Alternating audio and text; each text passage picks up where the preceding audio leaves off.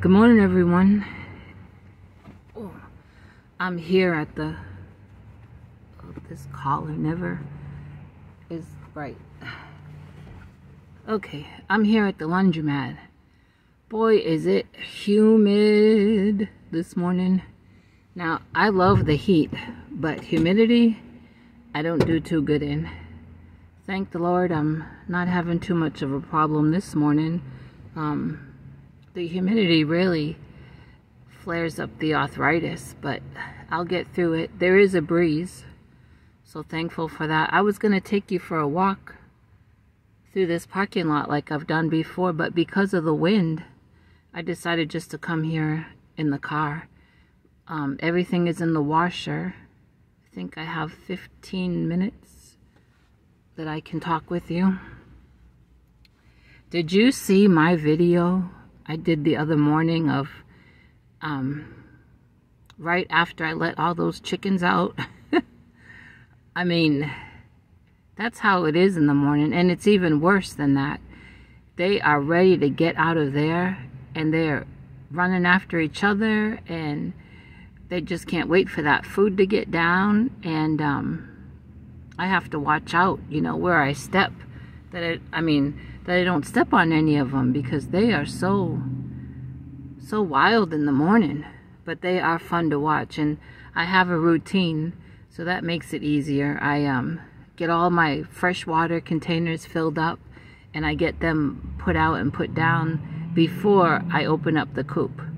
So that's good. And while they're out running around, I'm usually in the coop in that galvanized bucket that I had gotten with their food, and I'll get their food. And now I got that little pool and put water in it, and I put some grass in it for my gosling, and it just loves it. And I know that some people said it needed more water for it to swim, but I'm just letting it get used to that. And actually it was swimming yesterday in the water. You know, when it sits down, it's really in the water. So, but I'll be adding more water to it. Of course, I empty it out at night and I rinse it out, but it is enjoying that. And I tried to get a picture of one of my barred rocks was in that water too. But as soon as I got close, you know, with the camera, my barred rock got out of the water. They are fun. And I went down to Garland. I don't know if I told you this. I don't think I did. I was telling Jamie from Jamie's Hooked. Thursday morning, I went down to Garland to Roach's feed store. You know, I'm always bragging about them. I knew they were getting baby peeps in. So I went down there and I talked to the lady that I know. She told me that they had just left there to go to the post office to get them. So I asked her, do you know what breeds you're getting? And she didn't know, but she pointed me in the direction of the wall, of a wall, where there's a list of the dates that they're getting them in and what breeds. And she said, you're welcome to go over there and take a picture. So I went over there and I took a picture of it, and I told her I'll come next Thursday, because next Thursday they're getting baby leghorns in. So I used to have a leghorn when I first started raising chickens, beautiful white one that I named Lucy, and I'd like to get a couple leghorns. Of course, there you have to buy 4, but we'll see. We'll see even if I buy any. But I'm going to go down there. Well, you know what she told me? She said that it has become so hectic there on the days that they get those baby chicks in. And that's where I got my goslings, if you remember. And I've gotten baby chicks from them before. She said that people, you know, were rushing in there, and they're leaning over in those galvanized tubs to pick out what they want, and they're bumping into each other. And she said they had to come up with a different way of doing things, because they're afraid that someone's going to get hurt, someone's going to get angry, but most of all, that little peeps, you know, will fall out of someone's hand. They're so fragile. They get them a day old, and they're just so tiny and so fragile. So she told me what they do now is they have an iPad, I guess, up at the desk, and you sign in, and then they'll call your name, and you're only allowed to buy 6, which is good, because she said people were buying 20 and 30, and people were waiting in line, and by the time they got up there, there was no peeps. And so I understand, I'm glad that they figured out a better way to do it. And so she knows that I come all the way from Wiley. It's about 12, 13 miles, not too bad, but we have a big feed store here in Wiley where I could go buy my feed, and of course we have Tractor Supply. But I have been going down to Roaches since I started raising chickens. I did go a few times over to the bigger feed store we have in Wiley, and they're very nice there. And in a pinch, I have bought some feed in the past at Tractor Supply. But I do like going down to Roaches. There's just something about that old country feed store. I think those creaky floors is what draws me down there. Besides, the people that run it are very, very nice. And of course, I've gotten to know them. This is 5 years now I've been going down there. So she told me, she said, you know what I'll do for you? She said, you call down here Thursday around 9:30 and ask for me. And then she said, when she gets on the phone, she will tell me about what time the baby peeps are to be in, and will I be going, and if I decide to go down there, she will put my name down. So I'll probably be like second or third person on that list. That saves me a trip from driving down there just to put my name on the list. So I thanked her, and I'm gonna do that. At least go down and look, and we'll see what other breeds they have. But I really do want a leghorn or 2 leghorns. And when I got my silkies, there was no place here in Wiley, Rockwell or Rowlett or Garland that sold silkies. I had to go all the way out to Royce City, which is very, very country. We have a family from church that lives out there. And I told her, I don't know why they call your city Royce City. It should be Royce Country. It is so country.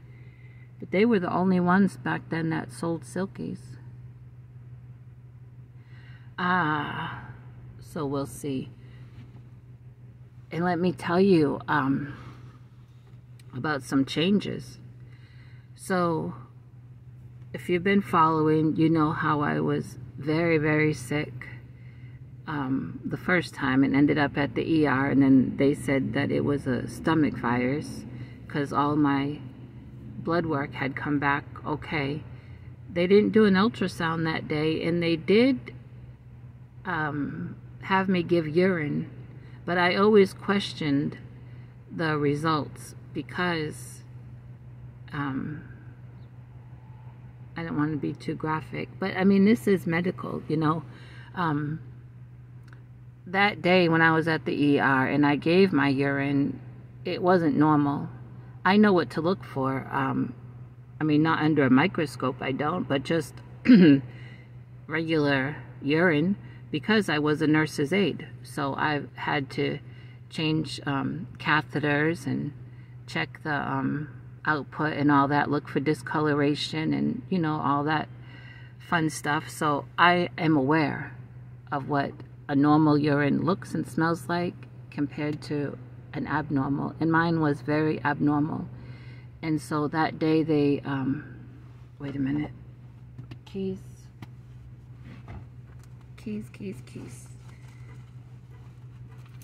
I gotta put this window up. Maybe that, okay. The lady, there's a parking space next to me that's empty, and then the next one has a car in it with a lady in it that is smoking like a chimney, and that smoke was coming over here, and I'm so allergic to it. I will get into a coughing fit and lose my voice. Anyway, when I was at the emergency room and gave that urine sample, I had to get up to go to the bathroom anyway, so it was convenient to give that sample. And then in that bathroom, they have a little metal door where you leave your cup, and then someone comes from the other side of the door and gets it, and I guess hopefully takes it down to the lab. Well, when I opened that door, there were 2 cups in there,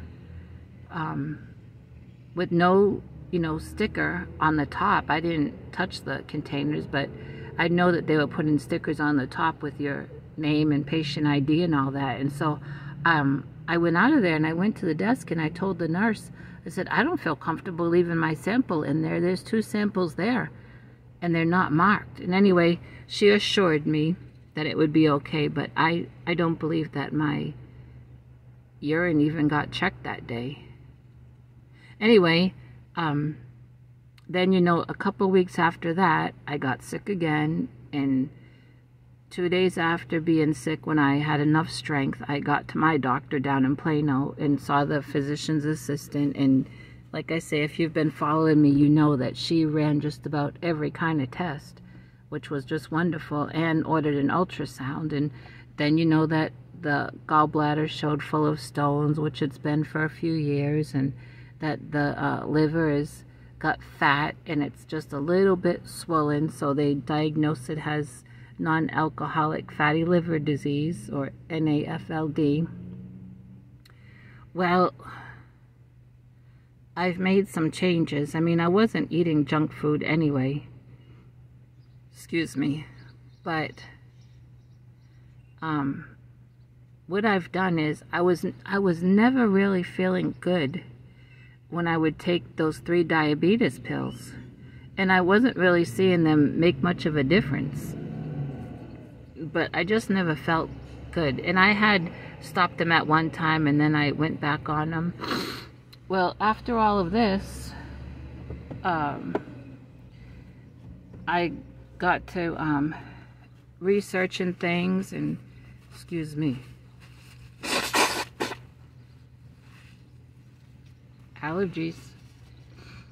I got to researching things and praying about things, and I just felt like it would be better for me. Now I'm just talking about me. Everyone has to, work out their own things, but I felt like for me it'd be wise and better to just stop taking those 3 diabetes pills. And so, of course, when I was sick this last time, I wasn't taking any medicine because nothing would stay down. So I've not taken it since then. And let me tell you what a difference. My blood sugar numbers have been in the hundreds, which, for me, that's fine. For somebody else, it wouldn't be, but my numbers before were running 200, 300, sometimes 400. My numbers have been as high as 600 before. Not recently, but in the past. Now, this morning, my blood sugar was in the high 200s, but I know why. I ate a late supper last night, and so that makes a difference. And so I've also been trying to eat my suppers earlier. Now that's going to be a challenge on the nights that I have church, because I'm so used to just getting out of church and coming home and eating my supper, which is not good, because if I get out of church,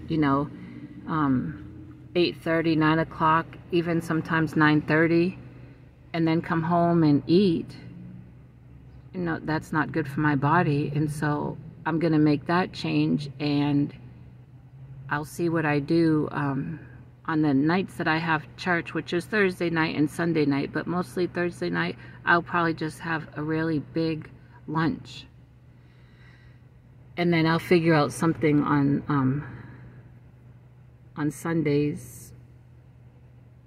Anyway, I'm working it all out, and it's making a difference. I'm also not as sluggish and as fatigued as I was. And so, ironically, before I got sick this last time, about a week before, I was talking with a guy at church who is a respiratory therapist. He works with kids, I think, in one of the Baylors, or he was in a Baylor, Maybe they moved him to a different hospital. I don't know. But I asked him if he had seen an increase in people coming in with respiratory issues because of the season that we're in, and a lot of people are plowing fields and planting, and there's a lot of pollen in the air and things like that. And anyway, we were talked for quite a while, and I was telling him how in the past I had taken myself off the diabetes pills, and I was considering doing it again because I know that everything that we swallow goes through our liver. Now, this was before I knew that I had the non-alcoholic fatty liver disease. But I specifically told him, I said, when I'm taking that diabetes medicine, my stomach just does not feel right, and I don't think my kidneys feel right, and even my liver I don't think feels right. And then about a week later is when I got sick again and went for that ultrasound and found out. So I really believe, you can call me crazy, it don't bother me, but I believe that even then, when I was talking with that guy from church and I was considering things and thinking about things, I think that I really feel like God was impressing upon me how my body was reacting to that medicine. My system is made up that I just can't handle medicine. I've told you before, I can't handle pain medicine, and there's been some medicine they tried to give me before when I had a major flare-up of the diverticulitis, and I couldn't handle that medicine. And it is, well, first of all, it's just the way that God's created my system for whatever reason. And then second of all, my mother's side of the family, a lot of people on that side are the same way when it comes to medicine. Really big intolerance. And so anyway, I think that when I was feeling how I was and talking with that guy from church, I felt like God was just making me aware of how my body feels when I take that diabetes medicine, and anyway, it made me to consider things and research things and pray a lot about it. And I just tell you, I feel so much better since I'm not on it. Of course, the endocrinologist isn't going to be happy, but she's not living inside my body. She don't have to deal with the things that I have to. And I will let her know when I have my appointment, what I've decided and what I've done. But I'm also keeping track of my blood sugar levels. Of course, they're in my meter, but I'm writing it all down. And when I go to my appointment, I take my meter and they put it through a machine and they read the numbers for the past 3 months. And I'm keeping a journal of what I'm eating and what time I eat, and it's such a big difference. I can't explain it very well. And again, this is just me. I'm not giving any advice to anybody else. This is what's working for me. But I feel so much better. And I'm thankful that we can talk to God about anything. And I'm not against doctors, you know that, and I'm not against medicine. When I was taking that diabetes medicine, I'd pray over it. I'm telling you, I pray over everything. I say, God, cause this medicine to work how it's intended. And so, we can trust the Lord for all things. He wants us to trust Him. I've said that before. And I feel like this is giving my liver a break and helping it. And I already did drink a lot of water, but now I'm drinking a whole lot more water, which is making a big difference. And I've never been a breakfast eater, even since a kid. Now, as a kid, having a mother that was a nurse, she really pushed breakfast, especially back home in those winters when I'd have to go out and wait for the bus. She pushed oatmeal, she pushed maple, she pushed toast with peanut butter and banana. And I didn't have a choice but to, eat. But as a teenager and then out on my own, I've never really been a breakfast eater. And what I was doing the past few months was I was actually forcing myself to eat something most mornings, either a hard-boiled egg or 2 hard-boiled eggs or scrambled egg or an avocado and egg. And I never really felt good. I know people say breakfast is the most important meal. Who knows if it is? Depends on your body. I didn't feel good having food in my stomach first thing in the morning. And so now I've gone back to not forcing myself. If I am hungry and I feel like I do need some fuel, that's really what food is for, you know. Food is not to comfort us. It's not to make us feel full and bloated. Food is for fuel. That's what food is for. So, like I said, if there's a morning I wake up and after I'm done a few chores, if I feel like I need to have some fuel, I will go ahead and boil 2 eggs, or maybe I'll scramble a couple eggs. But for the most part, I'm just been having black coffee, no more of the sugar-free creamer, just black coffee, or I'll have a nice cup of herbal tea. And some of my herbal teas, I'll mix 2 or sometimes 3 tea bags together, and just that, I don't put nothing in it. I'm just telling you, I'm feeling so much better, and I'm just so thankful that this is working for me. Now, if tomorrow I wake up and I'm sick as a dog, I'm still going to thank God that I felt better the days that I did, and I'm still going to thank Him when I'm sick, that He's God and He don't change. So, but I believe that this is going to work for me, and I just wanted to share all that. I'm not too good at explaining it because, you know, I've just been doing this since I was sick and hadn't mentioned it. I've just been keeping track of numbers and things, and I can see such a difference. Such a difference. So, oh boy, 22 minutes. Where does the time go? See if I covered everything. I am crocheting, and I'll be showing you some things.